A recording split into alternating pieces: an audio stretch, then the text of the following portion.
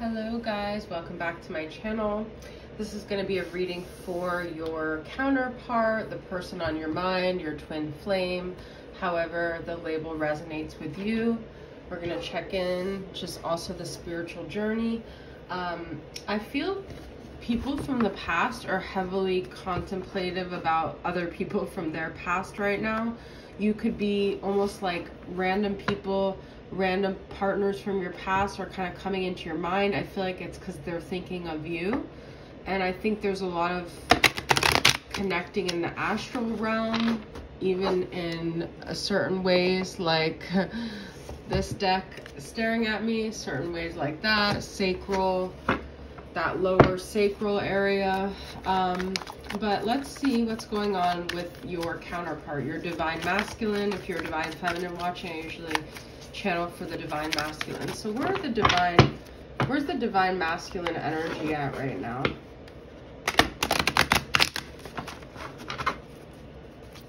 Where's the divine masculine energy at? I feel like it's like Six of Cups or Judgment or the Sun or the Moon.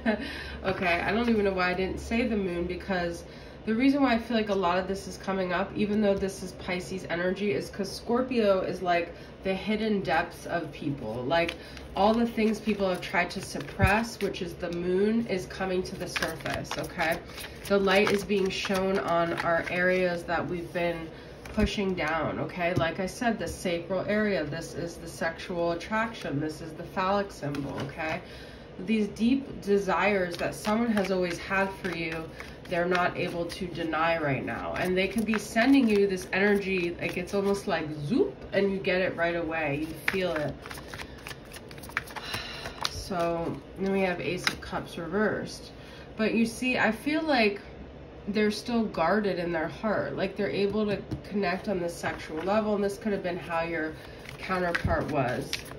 A lot of people have been having a lot of anxiety, okay? So there's a battle here. It could be because they have other people in their life that they are with, okay? I feel like there's people around them giving them a hard time about stuff. Like they have a lot of pressure. They have a lot of people like nagging them or saying things to them, I'm feeling. Scorpio energy with the King of Cups, Wheel of Fortune. What else is their current energy? They're thinking about things that have not worked out in their life a lot, with the Wheel of Fortune reverse and the Four of Cups.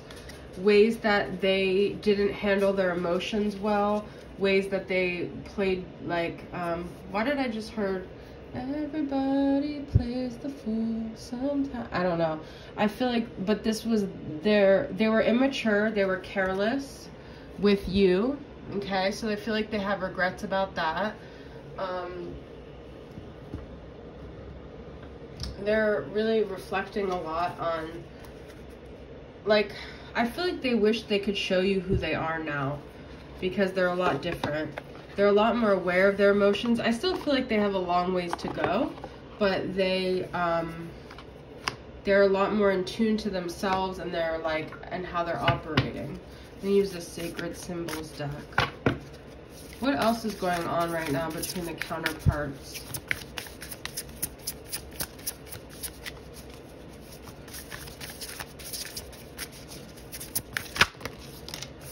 Shift. All right, well that's pretty clear. Courage. Ooh, okay. Yeah, see that Ace of Cups is like fear or love or fear, right? So they know they need to get the courage here. Number 37, number 9, and past life. They could be having a lot of dreams. It's almost like this was supposed to be the time for them to make a move, like this was almost destined, like this period in their life and their past life, like things are coming to them. They're getting clarity on that, I feel. All right, let's get, what do they want to communicate to you right now?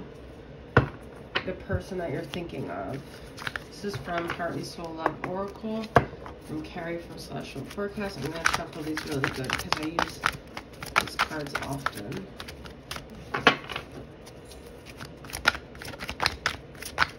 messages from the person that you're thinking of, or even the person that just wants to come through here for you.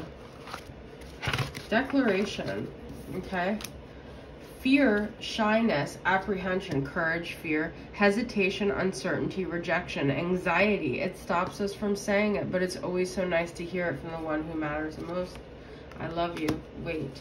Sometimes having patience is excruciating. We want to take action, try to fix what's broken, what's not working in our relationships. Allow divine timing to do its thing. Don't make any hasty decisions. Take a deep breath. Just relax and wait. Just wait. What's meant for you will come to you. So I do feel like they kind of go to like reach out to you, but something tells them now is not the time. Let's get from the Starseed Oracle.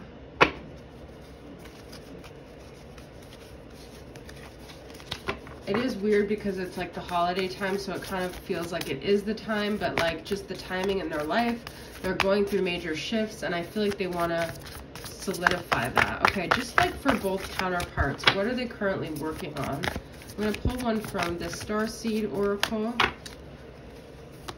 and I'm going to pull one from the Star Temple Oracle. Child of the Cosmos, the intelligence of the universe lies within you. Okay.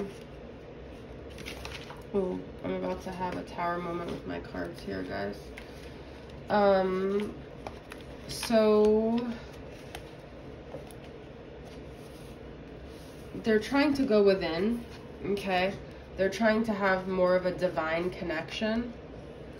They're hearing, I feel like they're hearing things, like they're getting divine messages. They're getting more connected to things. Things are starting to click more for them, but this is kind of just unfolding right now. So I feel like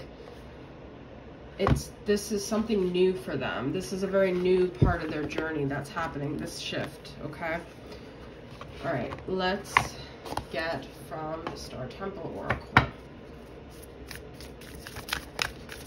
Both people are awakening, but I feel like this is a lot more new for the masculine energy.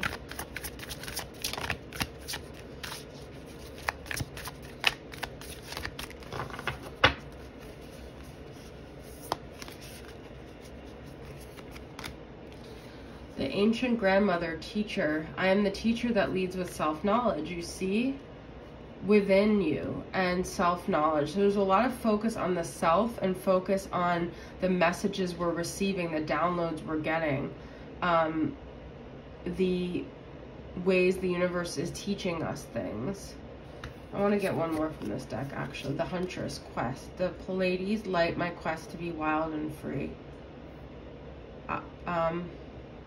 Alcyone, number 12, number 1. Okay, this could be something on December 1st as well. I was getting a couple weeks ago, or maybe a week ago, this energy of like the feminine, like this lioness energy of being like really bold and wild and free. So I feel like the feminine is coming alive in this very bold way. This also kind of reminds me of the Archer, the Sagittarius, which it would be 12-1 as well. That would be during Sagittarius season. Their wisdom is also part of Sag energy, so there's something that could be really coming about in the Sagittarius season, some like illumination, some clarity.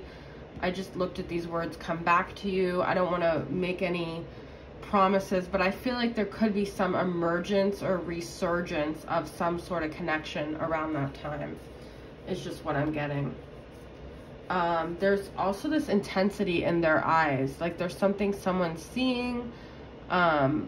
Someone even could be kind of, I don't want to say like watching you because that's kind of creepy, but they could be really in tune to your energy, to what you're doing, and focused on you as well. I'm trying to think if I want, let's end with one card from the Messages of Love, All Things Intuitive. Oh, you guys, I've got so much going on right here, like a whole thing are about to fall. All right, I'm holding it up with my elbow. So let's get one card. What we need to know about the connection. Fate. This is a destined partnership. Well, there you guys go.